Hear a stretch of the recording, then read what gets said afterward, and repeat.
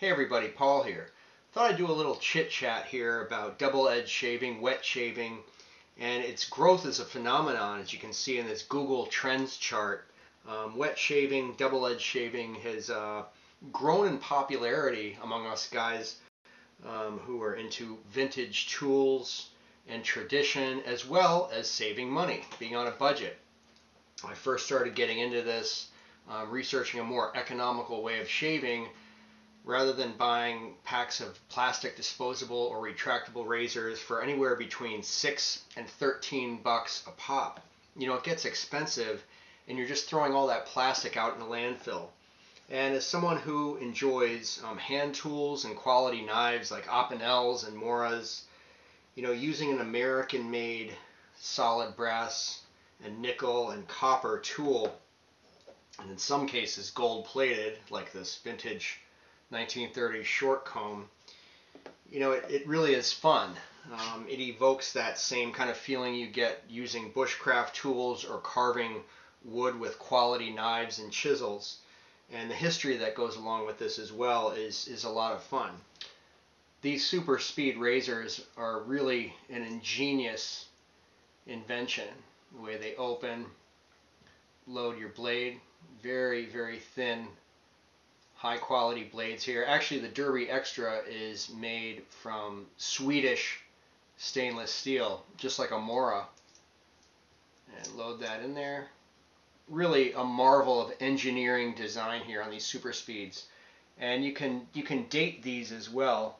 This is a C4, so this is a 1957 Gillette Super Speed made in the fourth quarter of 1957. Pretty much my all-around favorite razor. So you can get blades, people, really cheap. The Shark Super Chrome or the Derby Extra blades here, you can pick these up for like $13 for 100 of these blades, and these blades will last you like 5 shaves. So, you know, for $13, you've got a year and a half of shaving. I can blow that on a pack of retractables or disposables in a month or two. With all of these razors that I have here in my collection, I've done videos on all of them, and they all do approach your face differently, and it's just being sensitive to that blade angle and finding what I call that sweet spot to get the best shave out of whatever razor you're using at the time. So those of you out there who are into bushcraft, who are into quality tools like your Opinels, your Moras, your Ontario knives and stuff, you may want to check out getting into double-edged shaving or wet shaving, because you know you have all that tradition and sense of quality craftsmanship like you do with your bushcraft tools or your knives in something that you're using every day or nearly every day of your life. So in that way, it is a lot of fun to get into this, and you're going to save money in the long run. You're also going to want to pick yourself up a Boar bristle or Badger brush. This is an Italian boar bristle called the Omega brush. Very, very lightweight. $10 shipped on eBay or Amazon. You could probably find a similar brush.